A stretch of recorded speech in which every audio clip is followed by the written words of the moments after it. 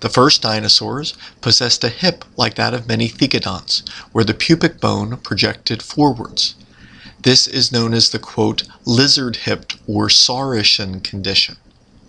The Saurischian dinosaurs would diversify and produce the meat-eating theropod dinosaurs, and this would include the basal Triassic theropods, the ceratosaurs, the tetanorans, and their subgroups, such as the maniraptorans, coelurosaurs, and even ultimately the birds.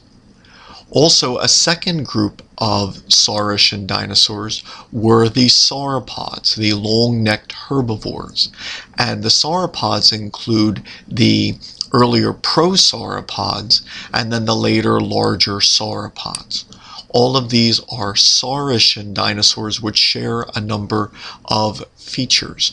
The original members of this group all share this Saurischian hip, although the theropods most closely related to birds did modify this later in the Mesozoic.